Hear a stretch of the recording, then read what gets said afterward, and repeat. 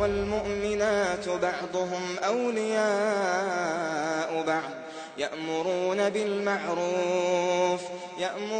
بالمعروف وينهون عن المنكر ويقيمون الصلاة ويؤتون الزكاة ويطيعون الله ورسوله আসসালামু আলাইকুম রহমতুল্লাহি ওয়া বারাকাতুহু। সম্মানিত একদিনই মোহতারাম ভাই সিফাত হাসান ভাই একটি ভিডিও এনেছেন গ্রুপে, এবং যার মধ্যে আহাদ নামা 3000 রোগের ঔষধ শিরোনামে বক্তব্যটি শুনলাম, যার মধ্যে উল্লেখ করা হয়েছে যে আল্লাহ তাআলা 3000 রোগ সৃষ্টি করেছেন, এর মধ্যে 1000 রোগের চিকিৎসা দিয়েছেন আর 2000 রোগের চিকিৎসা দেননি। ওই 2000 রোগের চিকিৎসা ওই আহাদ নামা পড়লে হয়ে যাবে, মানে চিকিৎসা হয়ে যাবে। এখানে ওই বক্তার বক্তব্যের মধ্যে অনেকগুলো বিষয়, কোরআন এবং সুন্নাহর পরিপন্থী একটি বিষয়, এবং এই আহাদ নামা এটি যে আরবিগুলো বলা হয়েছে এগুলো কোনো হাদিসে কোনো শব্দ নয় এবং বিশুদ্ধভাবে কোনো প্রমাণিত নয়, এবং এই আহাদ নামা এটি বানোয়াট এবং মিথ্যা মানুষের বানানো। এটি কোনো সুফিবাদের অথবা এই মকসুদুল মুমিনিনে বা এই জাতীয় কোনো বই কিতাবে এই আহাদ নামার ফজিলাত যেটি বর্ণনা করা হয় হযরত জাবের রাদিয়াল্লাহু তাআলা আনহু থেকে, তার বরাত দিয়ে এটি কোনো বিশুদ্ধ কোনো হাদিসের বর্ণনা নয়। সাহাবীর নাম লাগিয়ে দেওয়া হয়েছে এবং বিশেষ ফজিলত লাগিয়ে দেওয়া হয়েছে, আর ফজিলত শুনেই আমরা সেটি অনুসরণের চেষ্টা করি বা আগ্রহান্বিত হই। কিন্তু এই আহাদ নামা সম্পর্কে হাদিসের নামে জালিয়াতি ডাক্তার আব্দুল্লাহ জাহাঙ্গীর তার লিখিত কিতাবে দেখতে পারেন যে বিস্তর আলোচনা করেছেন। মানে পুরোটাই বানোয়াট, পুরোটাই ভিত্তিহীন, মিথ্যা, পেট বানানো কথা ছাড়া কিছুই নয়।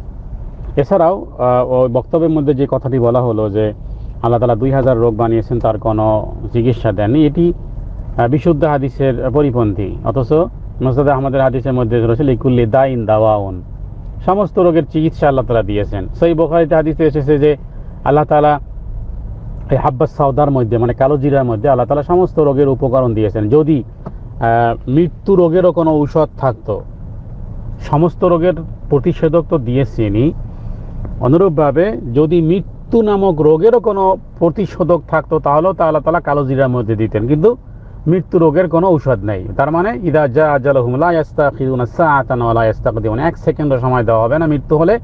মৃত্যু আসলে মৃত্যু হয়েই যাবে। যদি ফিরানো যেত তাহলে কালো জিরা খেলে মানুষ আর মরতো না। মুসনাদে আমাদের হাদিসে বলা হয়েছে লিকুল্লি দাইন দাওয়াউন। কোরআনুল কারীমে একাধিক জায়গাতে রয়েছে ফিহি শিফাউল লিন্নাস।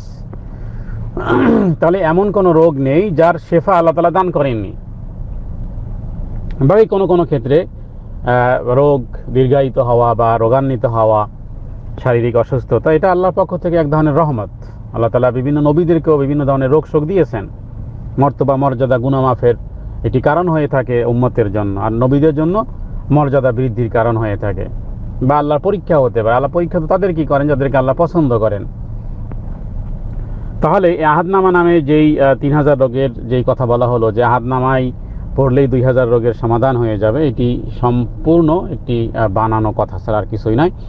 এর কোনো ধরনের এই জাতীয় বর্ণনার কোনো দলিল আমাদের কাছে নাই, বা পূর্ববর্তী মুহাক্কিকিনগণ, মুহাদ্দিসিনগণ বা হাদিস বিশারদগণ, ইসলামের স্কলার্সগণ এই বিষয়ে স্পষ্ট করে গেছেন যে এই জাতীয় আহাদনামা থেকে শুরু করে আরও বেশ কিছু দোয়ার কথা উল্লেখ করেছেন যেগুলো সম্পূর্ণটাই বানানো, মানুষের বানানো।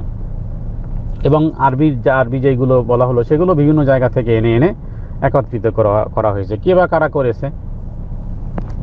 শুরুই করা হয়েছে আল্লাহুম্মা আলিমাল গায়বি ওয়া ফাতিরাস সামাওয়াতি ওয়াল আরদ। কোরআনের কিছু আয়াত, হাদিসের কিছু অর্থ বিভিন্ন জায়গা থেকে টেনে একটা জায়গাতে একত্রিত করে আহাদনামা বানিয়ে দিয়েছে। এই আহাদনামা নামেই তো কোনো আরবিতে হাদিসে কোনো শব্দই নাই। আর যেগুলো বলা হলো 3000 রোগ সৃষ্টি করেছেন এভাবে নির্দিষ্ট করে বলা হয়নি। অনুরূপভাবে সমস্ত রোগের চিকিৎসা আছে সেটাই বলা হয়েছে, আর ওখানে বলা হচ্ছে যে 1000 রোগের চিকিৎসা আছে, 2000 রোগের চিকিৎসা নাই, আর 2000 রোগের চিকিৎসা নাকি আহাদনামার মধ্যেই। যদি এত ফজিলতপূর্ণ একটা বিষয় হতো, যেমন আয়াতুল কুরসির ব্যাপারে ফজিলত আছে, সূরা ইখলাসের ব্যাপারে ফজিলত আছে, যদি আহাদনামার এত ফজিলত হতো তাহলে ইমাম বুখারী, ইমাম মুসলিম তারা এই হাদিসগুলো পান নাই। সিয়াসিত্তার কোনো ইমাম, মুয়াত্তা ইমাম মালিক তারা এই এত বড় গুরুত্বপূর্ণ হাদিস যে একেবারে 2000 রোগ নিরাময় হয়ে যাবে যেই দোয়াটা পাঠ করলে, তো এই হাদিস তো কোনো মুহাদ্দিসই পাননি, সর্বশেষ নাসিরউদ্দিন আলবানী তিনিও পাননি, কেউ পেল না। এই ভারত আর বাংলাদেশের কিছু মৌলবী পেয়ে গেল এই হাদিস।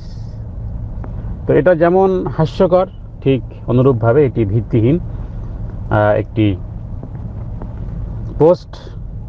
এবং আমাদের দেশে এই আহাদনামা, এই ফালনামা, হাফতে হাইকাল, হাফতে সোলেমানি, এভাবে বিভিন্ন ধরনের দোয়াগুলোকে, দোয়ায় গঞ্জল আরশ, দোয়ায় ফাতিমি, এই জাতীয় দোয়াগুলো লিখে লিখে কুমকুমিয়া হাবিবি কামতানামু লায়নামু, এভাবে আরবি গদ লিখে লিখে এগুলোর ফজিলত বিভিন্ন সাহাবীর নাম দিয়ে লেখা হয়েছে, কথিত আছে বা হাদিস শরীফে বর্ণিত হয়েছে। কোন হাদিস শরীফে বর্ণিত হয়েছে সেই হাদিসের কোনো রেফারেন্স নাই, সেই হাদিসের নামও নাই, শুধু লেখা হয়েছে হাদিস শরীফে বর্ণিত হয়েছে, এই হলো দলিল।